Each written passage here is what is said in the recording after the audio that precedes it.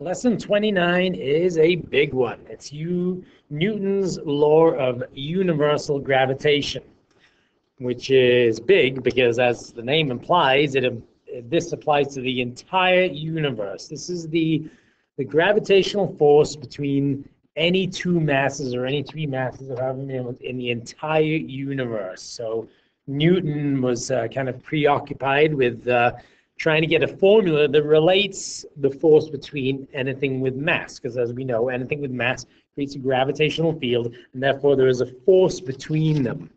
So what Newton discovered, you can read through your notes here, what he discovered is, number one, that the force due to gravity, or the gravitational force between two objects, is proportional to their masses.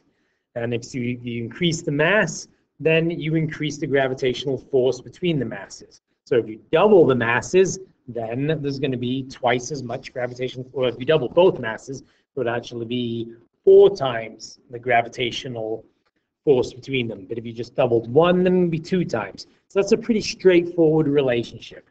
The other relationship is the distance between the objects. As we know, the further apart two objects are, the less the gravitational force between them is. And he found this relationship, which we talked about briefly in the last lesson, which is that the force is inversely related to the distance, the square of the distances between the objects. Okay, so we have 2 relationships here. One is a direct relationship, and the other is an inverse relationship. So for this one here, as the mass increases, the gravitational force increases. This is an inverse relationship because as the distance between them, which we call the radius, between them increases, then the force will decrease. So it's an inverse relationship. As one goes up, the other goes down. Example number 1, the force due to gravity between 2 objects is measured to be 1.5 times 10 to the negative 16 newtons. Determine the magnitude of the force if one of the masses is doubled. A. So we're dealing with this relationship. Force is directly proportional to the product of the masses. And if I double one of the, let's assume that the mass of both of them is 1, and we'll always make that assumption because it just makes things easier. If I double one of the masses, then this will become 2. And this will become 2, and this will become 1. And what do I have to do to maintain this relationship? Well, I have to double the force. So now I can see that the force, if I double one of the masses, then the force is doubled. The initial force was 1.5 times 10 to the negative 16. Then the new magnitude of the force is going to be 2 times 1.5 times 10 to the negative 16, which equals 3.0 times 10 to the negative 16 newtons. So that's a pretty straightforward relationship. You double one of the masses, so therefore the force is doubled. The next one's a little trickier. B, if the radius is doubled, so here's the relationship. It's an inverse relationship. And again, we're going to say, well, if the initial radius was 1, and I double the radius, then the new radius will be 2. So what I do in this one is I have to substitute a 2 into the radius, and 2 squared equals 1/4.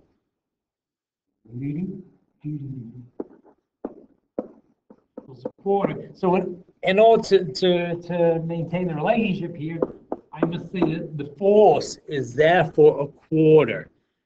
And if the initial force was 1.5 times 10 to the negative 16, oops, I just multiply that by 1/4, and I'm going to get 3.8 times 10 to the negative 17 newtons.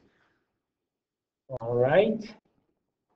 So that is if you double the rate. Now let's just do a C example here.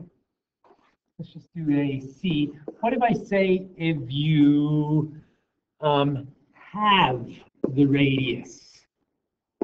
Have the radius. Then, so if I have the radius, then the objects over here, here are the 2 objects, and here's the radius between them, the distance. If I have that, in other words, it's going to be half the distance, 1/2 r, what's going to happen to the gravitational force between them? It's obviously going to get stronger because they're closer together. So how does that work in terms of what we just did? It would be like this. If I said that the force is inversely proportional to 1 over the radius squared, what would I replace r with now? If the initial radius is 1 and now the new radius is 1/2, I get this, 1 over 1/2 squared. And 1 over 1/2 squared is 1 over 1/4, and 1 divided by 1/4 equals 4. So in other words, to keep this relationship even, the force between them is now going to be 4 times greater. Okay, so there's the basics of the relationship. Now, what Newton did was he combined those two relationships, the relationship between the masses and the radius, into this formula right here. The only thing that was missing from this formula is this value here, g, and g is a constant. In other words, it's a number that you need to determine that will work for every single mass in the universe. So you can probably understand the magnitude of trying to find that number. We want to find a number that I can put in for g that will make this formula true for every single thing in the universe. So this is not an easy thing to do, especially several hundred years ago when technology was not at its finest. So what Newton did was he took this formula. This is a very important formula. It's on your formula sheet. It's the gravitational force between two masses at a given distance or at a given radius. Newton tried to calculate g, so he rearranged the formula, solved it for g, and he tried to calculate it, and unfortunately he wasn't able to get the value for g. But along came this guy, Henry Cavendish, and Henry Cavendish did calculate the value for g using a torsion balance, and I strongly recommend you go on YouTube and Google Henry Cavendish and watch a video on his torsion balance and how he determined the value of g. And this is it. We're not going to go over the details, but this is it. This is the value that he found. 6.67 times 10 to the negative 11 newtons meters squared per kilogram squared. The very unusual unit here is just so that when you put it into this formula here, all the units will work out, because you have to have newtons on this side, and then here you've got kilograms times kilograms, and here you've got meters squared. Right, so you can see where this weird unit comes from. This meters squared here will cancel out that one. This kilogram squared here will cancel out, because it's on the bottom, will cancel out those two, and you're left with newtons. Newtons equals newtons. So that's why it's an unusual unit. So he calculated the gravitational constant to be this one. This is on your formula sheet. You don't have to memorize it. You're going to use it a great deal. And using that information, we can actually calculate the mass of the Earth. It's a little kind of an intricate process, but we'll go over it. So here's how we do it. We basically use Newton's third law, which says for every action there's an equal and opposite reaction. So let's say you're standing on the Earth. There's a force of you on the Earth, and there's a force of the Earth on you. So we're going to say that the force of gravity, or the force of the, let's say like this, the man on the Earth is equal to the force of the Earth on the man. The Earth on the man. Now, one of those forces is simply mg. So it's m of the man times g equals, and now we're going to use, for this one here, we're going to use the new formula that we just learned, which is g times the mass of the man times the mass of the Earth divided by the distance between them. And that's the distance from the man to the center of the Earth. That's the value r. All right, now how's this going to help us calculate the mass of the Earth? Well, as you can see, the mass of the man is irrelevant because, oopsie, cancels out.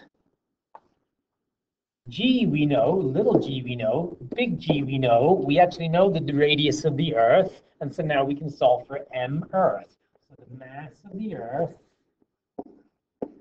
is going to equal g r squared over big G. And those are all values that we know. Little g, 9.81. Radius of the Earth, again, it's on your formula sheet. You don't need to memorize it. That's the radius of the Earth. Don't forget to square it. Times this number here, the gravitational constants of the universe, and that will spit out an answer of 5.99 times 10 to the 24. It's 97, I believe, on your formula sheet. Close enough, though. It's big. 5.99 times 10 to the 24 kilograms. So that's how they actually determined what the mass of the Earth is. Next, we have an easier example, or a pretty straightforward example. You've got the mass of two things, and you have the distance between them. Determine the force of gravity. Pretty straightforward. G m1 m2 over r squared. Just plug in the numbers. 6.67 times 10 to the negative 11. The mass of one is 200 grams, 0.2 kilograms. The mass of the other, divided by the distance between them, 0.045. Don't forget to change it to meters. Don't forget to square it. Stick that all into your calculator, and you're going to get 2.3 times 10 to the negative 9 newtons. Which is obviously the gravitational force between a pickle and a sandwich is going to be extremely low. So you expecting a small number like that. Okay, and then now for the last example, actually, I think I'll make a separate video for this last example because it does take a little explaining. So stay tuned.